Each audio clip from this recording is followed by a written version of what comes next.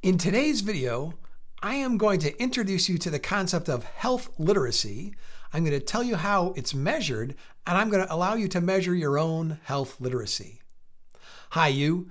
I'm Bruce Lambert from HowCommunicationWorks.com. On this channel, I teach people communication skills so they can improve their relationships, succeed at work, and be more confident. So far, almost all my videos have focused on skills that you might use in everyday conversation or maybe at work to improve your relationships or succeed at work.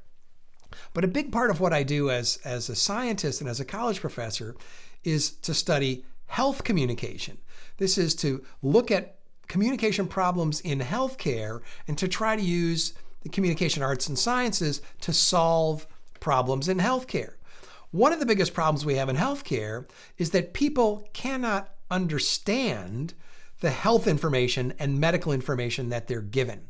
And a lot of the times, the simplest kind, the most common kind of health information people might get would be something like a piece of written information that you get at the pharmacy when you get a prescription drug, or instructions on how to care for a wound after you've had an injury or after you've had surgery. But especially how to take medication is one of the most common kinds of information people get. And lots of people, millions of people, have difficulty understanding this information. So the ability to understand written health information and artifacts which we encounter in the healthcare setting, documents or interfaces or whatever, we refer to as health literacy. When we think of literacy, we think of just the ability to read. But health literacy is more than the ability to read. It isn't that most people in America can't actually read, although a significant number of adults have trouble even with basic literacy. But the much more common thing is the inability to effectively process complicated documents and to be able to both read them, to be able to have numeracy, which is the ability to make simple calculations with numbers or read graphs, and the ability to navigate documents, to find the section of the document that's relevant to your particular need or question. So those things taken together are what we refer to as health literacy. The ability to sort of examine and process written information and then extract from it the correct inferences, the correct conclusions, and to be able to follow the instructions in a way that you can take care of yourself. That's health literacy. And it turns out to be extremely important and correlated with a bunch of good and bad outcomes. People with high literacy tend to have better outcomes. People with poor literacy tend to have worse outcomes in a variety of different domains. Plus, at a very simple level, we just like people to be able to understand the information we give them in healthcare so they can take care of themselves. Since so much of illness these days is chronic illness that you have to take care of at home, it's not that you're in the hospital and have people taking care of you. So how do we measure people's health literacy?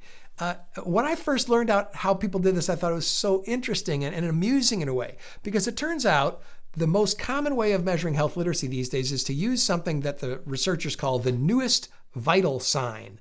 So they want to use health literacy as a new vital sign, like the other vital signs are like pulse and respiration rate and temperature and things like that.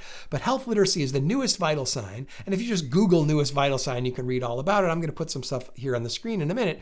But it turns out it's a simple test with 6 questions. And the basis for the test is the nutrition label from a Haagen-Dazs ice cream container. That seems amusing at first, but it makes sense when you think about it more carefully. Nutrition labels are not unlike medication instructions and medication labels, and if people can read one, they ought to be able to read the other. So it turns out that research has shown that the nutrition label from a Haagen-Dazs ice cream container can be used as the basis for a very scientifically valid and reliable test of health literacy.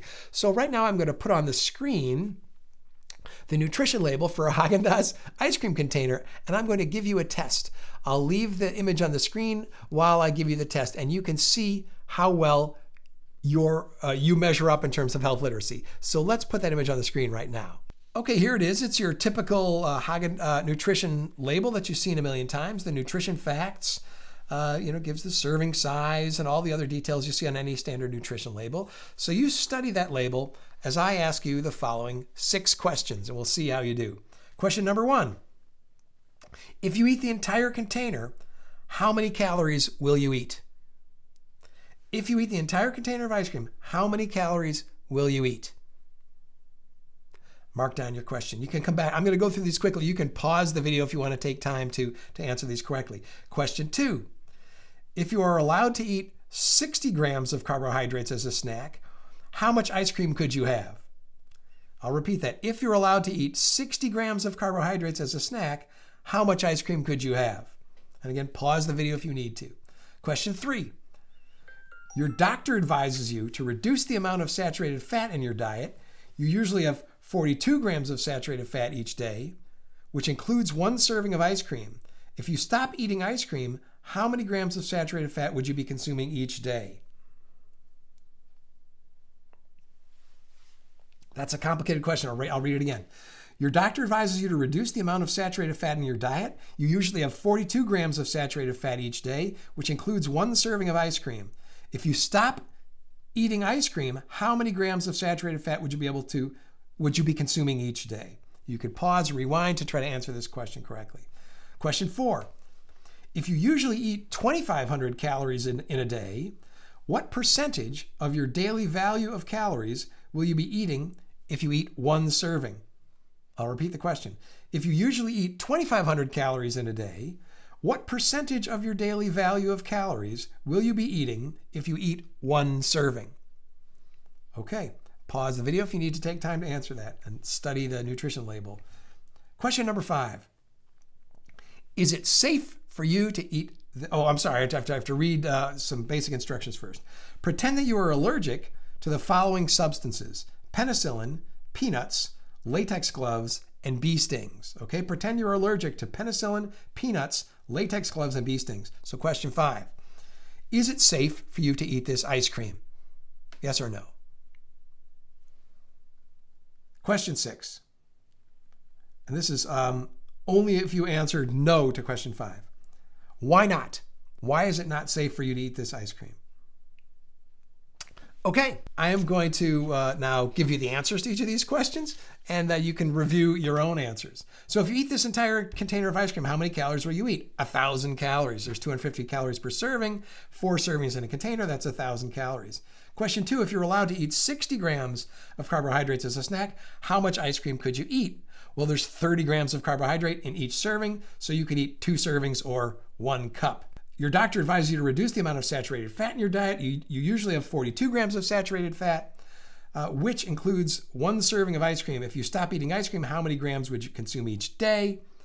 Well, there's 9 grams of saturated fat in a serving. So if you stop, you'd have 33 grams of saturated fat remaining in your diet. Question 4, you usually eat 2,500 calories in a day. What percentage of your daily value of calories will you be eating if you eat 1 serving? Well, there's 250 calories. 250 divided by 2,500, it's 10%. You're allergic to penicillin, peanuts, latex gloves, and bee stings. Is it safe for you to eat this ice cream? Well, if you read the ingredients, you see that peanut oil is one of the ingredients. So the answer is no, it's not safe for you to eat this ice cream. And the reason why is because it has peanut oil.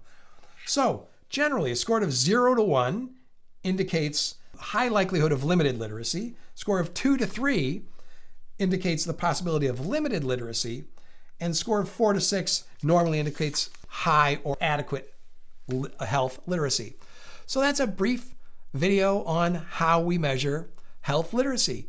I hope you find it important. It's one of the sort of basic facts in health communication.